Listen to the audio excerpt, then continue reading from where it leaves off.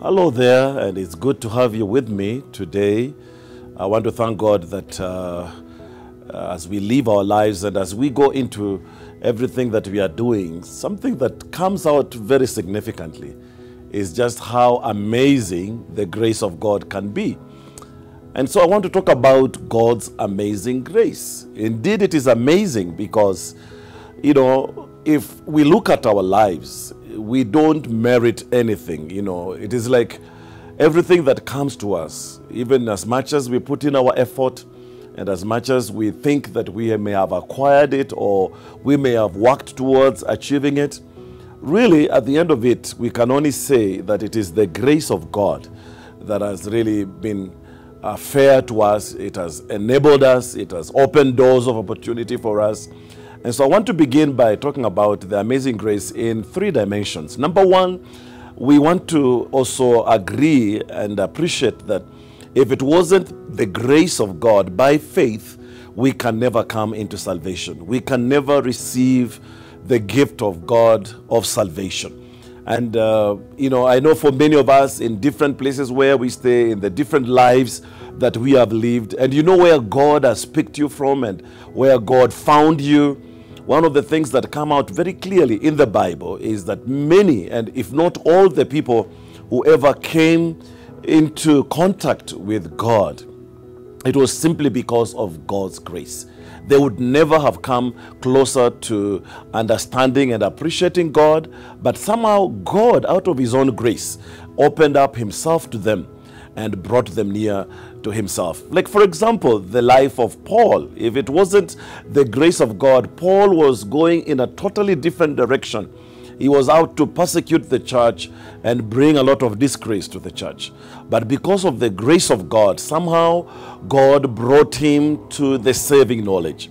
And so the first dimension about God's amazing grace is how He can save a wretched man, a wretched woman, and make them to become an orderly person, a peaceful person, and a person who can be able to bring life out of the bad things that were there in the past. And so that is the first dimension I want to talk about in terms of God's amazing grace. And then secondly, the other thing about God's amazing grace is His unmerited favor.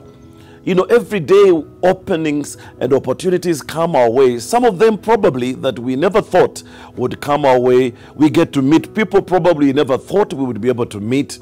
We are able to accomplish certain goals in our lives which we never thought we would have ever been able to accomplish. And that I would attribute it to the unmerited favor of God. I know many times we want to put in our own effort and we want to look like we are the ones doing everything. But I know, as the Bible says, even for those of us who earn wealth, it is God who gives us the health to earn that wealth. It is God who opens doors of opportunity for you to do whatever that you are doing in life.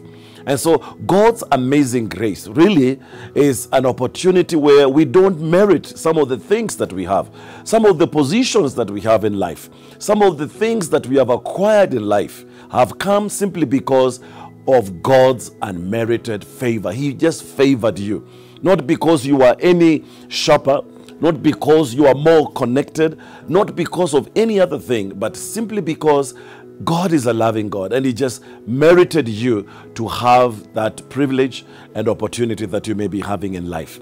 The third thing that I see about God's unmerited favor is that God's unmerited favor brings about God's enabling power. When we talk about God's grace, we also talk about God's enabling power. That power that gives us the strength to rise up and keep on going in life. That power that helps you not to give up when you're faced with challenges and difficulties in life. And we normally say it is the grace of God that has helped me. It is the grace of God that has enabled me. Yes, indeed, it is the grace of God. Sometimes we don't lean on our own understanding. We don't lean on our own strength, but we lean on the provision and on the ability for God to work in us, both to will and to do according to His good pleasure. And so I want to encourage somebody out there. I don't know what you may be facing. I don't know where you are in your walk with God or some of the challenges that life may brought about your way. I just want to remind you that God is one who grants us this amazing grace. And when we have this amazing grace, we have the support of God. We have the favor of God of our lives. We have the enabling power that brings us into the places where we would not otherwise have been able to bring ourselves into. And so I just want to pray with you, and I want to trust that God's amazing grace will be your portion. Allow me to pray with you. And so, Heavenly Father, I just want to thank you for my listener and my viewer, wherever they are, whatever is their situation and circumstances. I just pray that you may unfold unto them your amazing grace. This amazing grace that saves us, this amazing grace that gives us your favor, this amazing grace that enables us to accomplish our tasks and our goals in life. And so may you bless them and may you keep them. In Jesus' name we pray. Amen. Again, remember, it is God's amazing grace that you need.